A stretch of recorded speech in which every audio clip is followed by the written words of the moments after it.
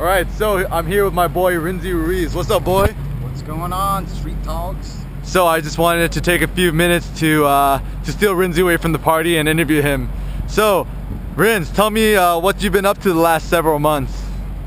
Well, I've had a lot of time to shoot, so I've been, coming downtown a lot and shooting, and spending a lot of time editing my work as well. Sitting at home, going through tons of photos, and just kind of sorting out and processing and things like that. Just trying to learn a lot more too. So for those who may not be familiar with your story, so a big life-changing event happened to you several months back. Yeah. You want to tell us a little bit more about that? Yeah. The speak up's kind of loud out here. So, I had a day job, just like everybody else, and worked for the same company for 10 years. And last November I was laid off.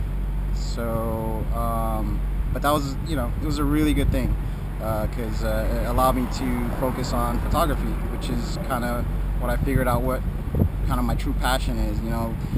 Aside from art and graphics and things like that, I've always been kind of a visual arts type of person. So it kind of made sense transitioning into photography for me. So, and how's your life been so far? It's been a lot more relaxing, and definitely coming out to shoot in downtown, or anywhere, wherever I wander around. It's been great to be able to focus and just get out more and really work on my craft and really learn about the cameras that I have and figure out sort of how I want to shoot. So tell us, when people look at your work, beautiful black and white, it's always looking for the light. So how do you find the light? You know what? It's funny because as soon as it kind of clicked in my head, because my mom used to always do that to us. Like, she'd have the little point and shoot camera, and she'd be like, "Hey, here's the sun. Face the sun." That way the picture came out right. And then, years later, I'm shooting myself, going, well, why are my pictures turning out so bland? And as soon as it was like, oh, well, wait a minute. Have people face the light, or just at least search for the light, look for where the light's coming from, really pay attention to that. My eyes just started to adjust to seeing where the light's coming from, and any little pocket, any kind of lights bouncing off of buildings, I'm starting to slowly see all of that stuff and trying to capture that in my images. So a lot of your photos are very visual, very strong in terms of composition, in terms of the design. Tell us a little bit how about your background has helped influence your style. Definitely. I studied some fine arts, and I drew a lot as a kid, painted, then got into graphic design because my mom or my parents were like, you got to make money, and painting and drawing, it's hard. It's really hard to make it in there unless you have just something within your work that can kind of reach out to people. So fast forward, did graphic design. It really helped my eyes, and just kind of how to see things and how to see things visually. I've always been kind of snapshotting things in my mind anyways, just seeing things and going, oh, that looks good this way. So I think, maybe partially it's just something that I've been doing all my life. So, it's just a way to transition into photography, and in my work, that's the same things that apply to graphic design, to paintings. It applies to a photograph. Where the light's coming from, how the eye goes around the image and things like that. So recently on your blog, you just wrote an article about letting your images sit, letting them marinate during the editing process. So can you tell us a little bit more about your editing process? Sure. How long do you typically wait before you determine whether a photo is good or not? What do you go more by emotion or by objectivity? How do you rate your own images, and how fast do you decide before uploading to Flickr or sharing them on the internet? Well, right now, a lot of the stuff that I'm posting, except for the recent stuff for the X-Pro 1. Oh yeah. But a lot of the stuff that I've done, a lot of it's from last year. At least the things I'm posting up on Flickr right now. About August now, I'm up to. So I was posting, every month. I'll be looking at those photos, really kind of analyzing them and adjusting depending on what it needed, maybe more contrast or more tone or whatever in Lightroom, obviously. until, you know, I felt like, you know, my eyes kind of said, well, that's it. You know what I mean? It kind of just landed in the perfect place as far as tone goes, about the light, the darkness, the subject. You know, if I put it up on my screen and I know the first thing that I see is what, you know, I mean for people to see, then that's great. You know, and then how everything else goes around. So I'll wait, you know, what, 6 months, you know, for some of the images that I have. 6 months? Yeah. So you know, there's a lot of stuff that I haven't, you know, I still have. I'm letting it sit. I'll revisit it just to see if I still like it. Mm-hmm. And if it's something strong enough, then, you know, in Lightroom you can rate things. Mm-hmm. So I'll rate it and go back to it later. And then some of it, you know, I want to kind of include as part of a set or a project.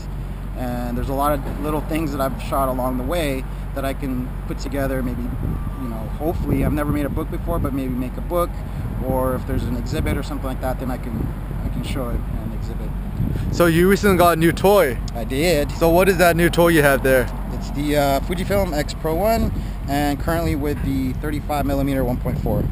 And you used to shoot with the X100 and you upgraded to this. So tell us about how do you like the camera? Do you think it's a substitute for the X100? Do you think it fits? What are some of the quirks? What are some of the things you like about it? You know, well, you know, everybody's complaint is the autofocus, which, I mean, in general, it works.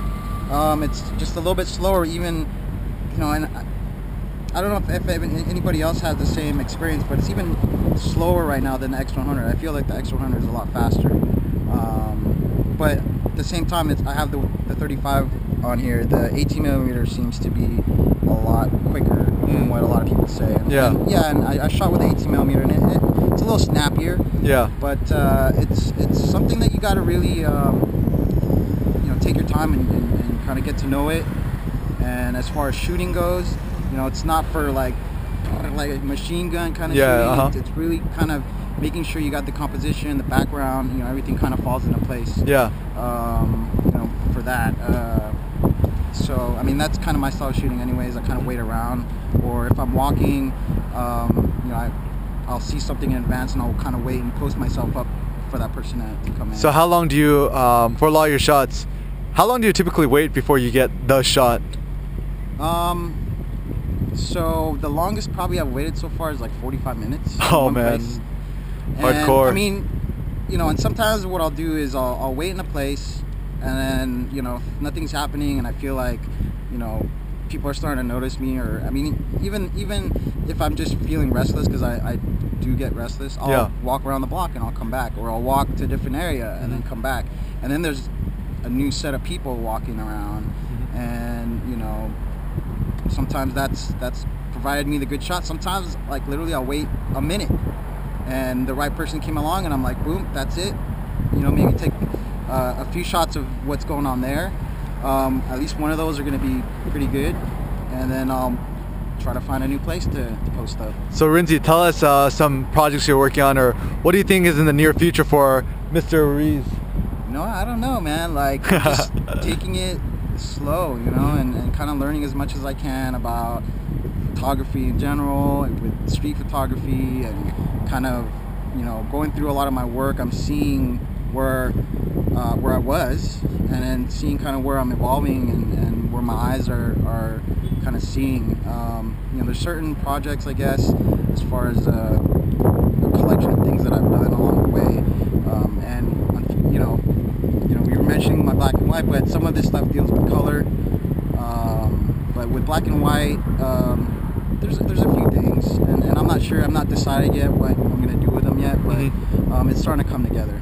And what's some advice you'd like to give aspiring street photographers? I know when you started off, you had a lot of difficulty approaching people, trying to find out, you know, what your style was and stuff like that. What is some advice you'd give to people? Maybe you'd give yourself a year or two ago. Yeah. Shoot as much as possible. I mean, even when I was working my day job, you know, I'd go on my break times, lunchtime, after work, on the weekends, anytime that I could, to keep practicing. I mean, really, it's getting to know your camera and going out and kind of the only way to get over the fear is to be out there, and then eventually you get a lot more comfortable and you know, with people noticing that you're taking a picture and things like that. So it's really about just doing it all the time and a lot of practice. You know, so it is a lot about just practice. And last question, who is one photographer on the internet you recommend people check out? Well, Eric Kim. But you know, I become friends with a guy named Frank Jackson.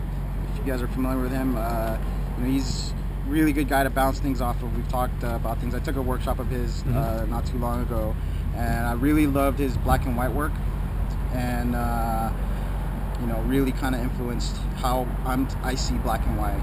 You know, I mean, and he had some really good tips in his workshop about that. It was a black and white photography workshop, so it really kind of helped me see things a little better, and especially with like tone and you know, exposure and things like that. So. And where can people follow you, Rinz? Of course on Flickr, hashtag or not hashtag, but slash Rinzi Zen, streetzen.tumblr.com. You can find me on Facebook, and RinziRuizPhotography.com as well. So. And at Rinzi Zen on Twitter. At Rinzi Zen on Twitter. All right, Rinz. Yeah. Thanks a lot. Thanks, Eric. All right. Watch out for this guy. It's coming up.